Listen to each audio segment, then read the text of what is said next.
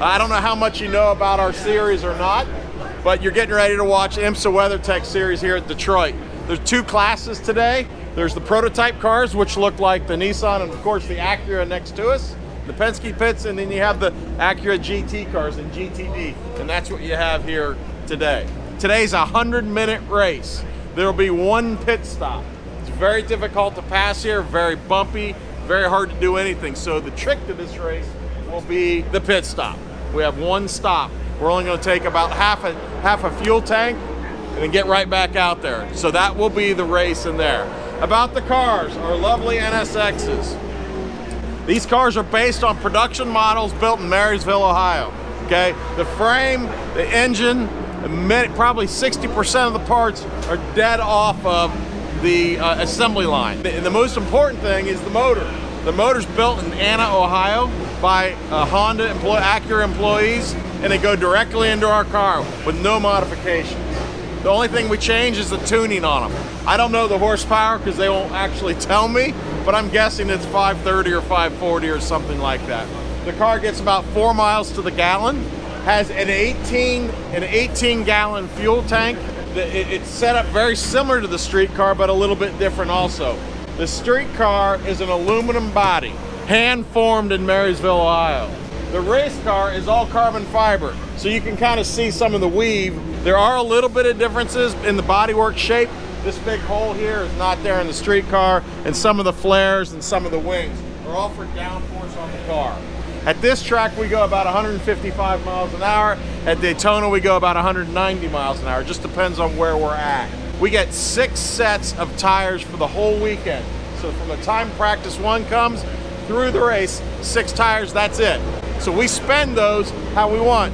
A set of tires is $2,500 per set. So I have 12 sets times $2,500 is my tire bill just for this race. If you think about that, when we do the Rolex 24 in Daytona, we get 30 sets, so 60 sets. I can buy a small house right outside of here just for our tire bill. The car itself, in case you're wondering, altogether, sitting here is about $650,000, about $650,000. We brought to the track today about 22 guys. 16 of those are full-time, and that's how we pit the cars, work on the cars, that type of thing. As they sit here now, they're pretty much ready to go. Okay, so we're just waiting to go out on the grid. We're from Columbus, Ohio, so we're an hour south of Marysville where they're built, and this is all we do for a living. So there's no other business, no trust fund for me. Everything happens because of these two babies here.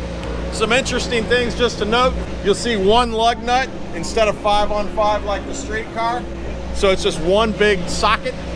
You'll also notice that the car's up in the air by itself. It says air jacks, so there's not a traditional jack handle. Okay, you plug a wand in, the car jumps off the ground, and we do the tire change. The car weighs about 2,800 pounds. The gearbox is a racing style gearbox. It's 6 gears. It's a hand clutch system, so there's 2 pedals, brake and gas, hand clutch, and an up and down paddle.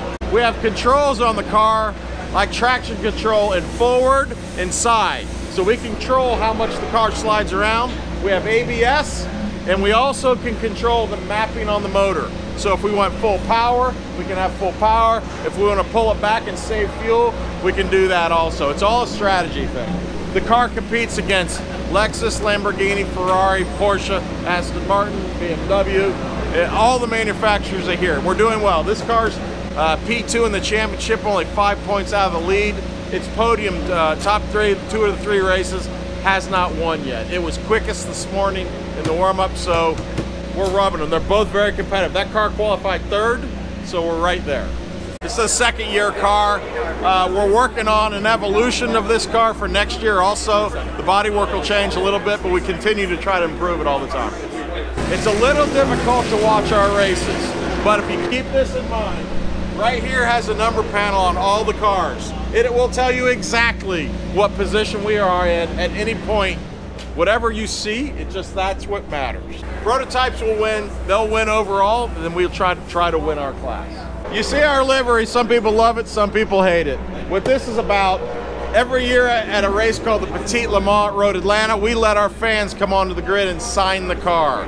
And last year I noticed someone did graffiti on it with a Sharpie, and it was really good graffiti. And I thought that's all pretty cool, you know? So I had a lady, an artist in Atlanta, came up with this concept. I thought it was really cool and kind of far out. John Acada, wherever he's at, said I like that too. And of course, Dave Merrick is also doing an incredible scheme for us for the July 4th races that we're in. It's all about being different, being individuals, and you can see we carried it across to the tractor trailers and that type of thing.